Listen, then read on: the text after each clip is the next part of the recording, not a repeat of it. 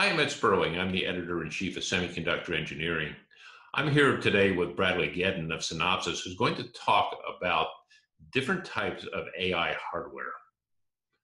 So Bradley, there are certainly some commonalities in AI hardware, but they're also pretty different too, right? So you have lots of Macs and you have lots of memory scattered around, but you also have differences because each one is trying to do something different. Yeah, no, that's right. We looked a lot at, different architecture styles, and there were definitely some commonalities that stuck out. And, when it came down to it, we identified essentially at a high level, three different, more of the most popular hardware architecture styles in AI that is pretty prevalent. I mean, it doesn't cover the entire space, but certainly a large majority of the different AI hardware out there can be categorized into one of the three different architectures that we identified. And that's really one of the big goals here, right? Is you don't need a custom design for everything, completely custom, because it takes way too long, costs too much money. But you do want to be able to modify this for whatever application you're using it for. Exactly. And part of it was also to take a look at these hardware architectures and then identify, is there any design methodology or synthesis methodology that can apply to these specific designs if we could identify some specific characteristics in these architectures. So let's drill down into this. Absolutely, sure. So Bradley, what are we looking at here? Okay, and so, like I mentioned, we did an analysis and we came up with essentially three different styles of deep learning hardware. So why don't I talk you through a little bit what we identified, and, of course, you can stop me at any time to ask any questions. So probably one of the most popular is systolic arrays. Systolic arrays are not new for AI hardware. These were developed for parallel computing, doing sort of linear algebra, matrix calculations. So essentially, this is a mesh of dedicated hardware units for doing calculations, matrix calculations in particular. So typically, they are in AI hardware, n by n arrays of multiply accumulates. Typically well suited to doing each a portion of a high level AI algorithm. Where do you typically find this type of design? What market would this be headed into? So this is pretty much in either edge application where they're doing image recognition. Here, because I mentioned the hardware is pretty dedicated, it is limited to the number of different algorithms that it can execute. So, in a very dedicated application, like something like image recognition, systolic arrays is very appropriate. What else do you have? Another very popular configuration is what's called a two-dimensional coarse-grained reconfigurable array.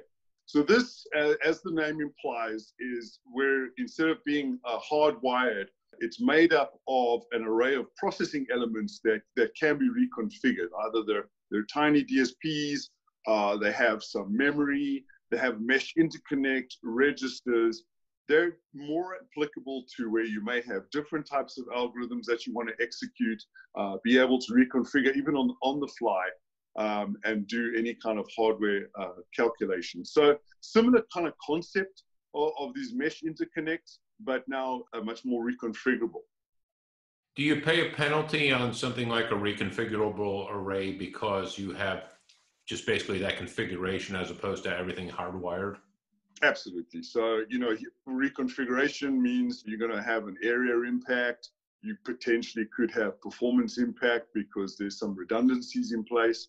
But obviously, it's the price you pay for reconfiguration. I mean, pretty much similar to an FPGA and an ASIC, for instance.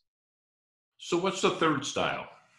So then it's, something that's a little less common, but we still see quite a bit of it, is kind of this parallel pipelining flow. So here, the goal is high speed and high bandwidth calculations where it's kind of a waterfall, where data is coming in on the one end, it's being passed rapidly from each stage in the pipeline over, and then eventually a result is computed in the middle and passed into memory, and a decision is made if it's in an AI application, is the image a dog? And so it's a very high speed. It's very parallel. So these are very, very big chips. And also, like I said, it's kind of waterfall. So they're moving quickly from stage to stage. So it's a little bit different, but we do see a few instances of this kind of architecture out there.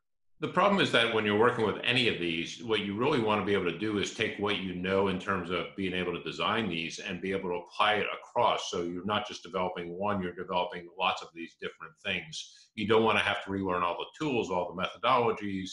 How do you do that? Is it just the same tools? Do you have to raise the level of abstraction? What are you trying to do here?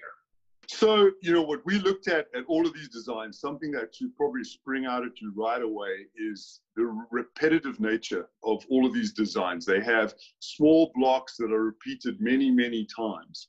So the question is, how do you take advantage of that repeatability and that multiple instantiations of the same block to accelerate the whole hardware design and implementation process? So the tools work, but what do you do in terms of your methodology? How does that begin to change? There's essentially two methodologies for synthesis, and how do they apply? What are the pros and cons for array designs? So big question: do we go flat or do we do hierarchical? So you look out there, flat. Probably one of the biggest benefits of doing a flat synthesis is you can maximize your QOR. You can do massive amounts of boundary optimizations. The challenge you have here is you have extremely long run times. Any change to a block in the array obviously is going to require complete full resynthesis. And it gets very complicated in terms of floor planning, place and route. Here you're doing a flat block. It's very difficult to take advantage of that repeatability. What happens on the hierarchical side? So you look at hierarchical, and here you get good QOR. Do you get the absolute best? Maybe not, but then you have to ask yourself if that's what you need. It's a big trade-off. But on the plus side, the run times are much shorter. You only need to resynthesize any block that's changed. You don't need to redo the entire design. And because of that repeatability and the arrayed nature of these designs, it significantly simplifies the floor planning and the whole implementation P&L process. So is it definitely either or is there some sort of in between where you get the benefits of both, but not necessarily the absolute optimization of both?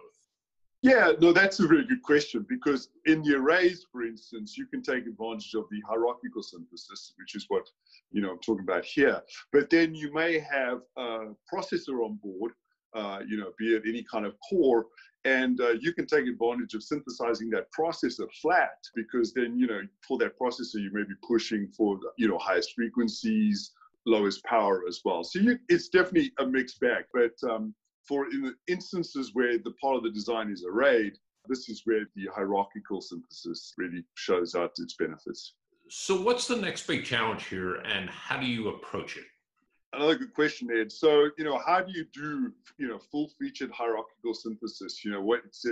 It's a lot more complicated than it sounds. If you look in the market, Design Compiler NXT, is probably the dominant synthesis tool in the market. So if we just look at how Design Compiler NXT approaches this problem. So, if you have a massively arrayed design, you can't just black box those arrays, because then when you get to the next level of hierarchy and you're doing around a synthesis, what does the synthesis tool sees where the black boxes are? And it has to start making decisions. And if it has no information, the results can be dramatically poorer in terms of QOR. And that's been one of the problems in designing a lot of these AI machine learning type of chips, is that you are dealing with a lot of black box technology. The algorithms themselves behave in ways that you don't necessarily understand. You're trying to get as much visibility into this process now as possible, right? Exactly. That's very, very insightful. So, with DCNXT, what's happening here is that Design Compiler NXT will create what's called a block abstract model. And in this model, it takes account of the periphery of that arrayed block. And so DC can now understand the timing at the interface, the parasitics, any other information it needs to produce a high quality synthesis result at the next level of hierarchy. So it's exactly as you said, bringing more visibility onto that next level of hierarchy.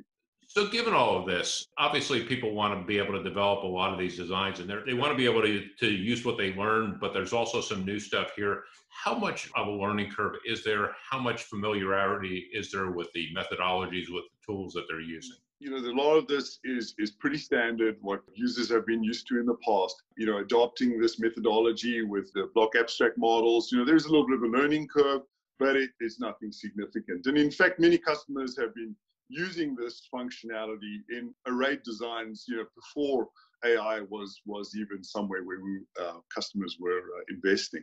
So yeah, very little effort to get up and running with this hierarchical synthesis flow. Bradley Geden, thanks for a great explanation. Thank you so much, Ed, for your time.